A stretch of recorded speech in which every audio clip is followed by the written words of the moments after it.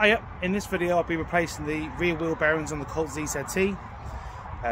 The actual wheel bearing is a hub unit, so it should be fairly simple to replace rather than having to press it in. I did make a start on the other side, kind of cheated, so I knew what I was doing, but I have come across a few struggles along the way, so I'll show you with the other side. So first of all, you want to spray some penetrant oil in a few areas. The screw that holds the brake disc on, the brake pad carrier bolts, there's one here, one at the back.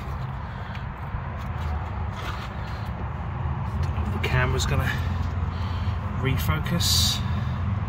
You then got a bolt here and a bolt towards the bottom that holds the caliper to the hub itself, and then you got these 4 bolts that hold the actual bearing in, and also there's a little T female Torx bolt there that holds the ABS sensor on. So the brake disc screw uses a TX30 or T30. The caliper slider bolts are 13mm. The bolts that hold the bearing onto the hub, they're a 16mm. And the bolts that hold the caliper to the hub are a T50. I've now removed the caliper. It's much easier to remove the ABS sensor first. And there's a clip here that holds the brake hose on. You can sort of pull that out with a flathead screwdriver or using a bit of leverage. Gives you more access to the bolts that hold the hub on. So yeah, let's crack on with that. This one decided to fight a lot harder than the other side.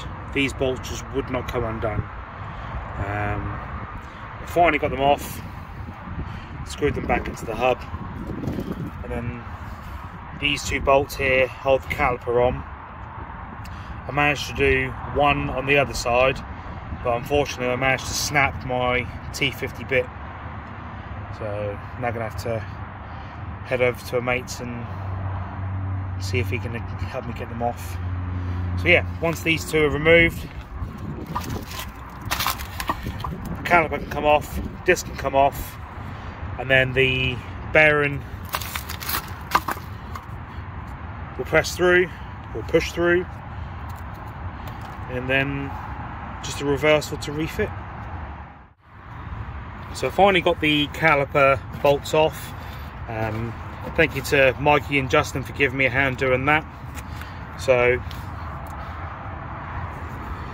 finally got the bearing off. This driver side one is a lot more corroded, as you can see. Had to smack it with a hammer. It doesn't really matter. The other side just fell out. This one's really noisy.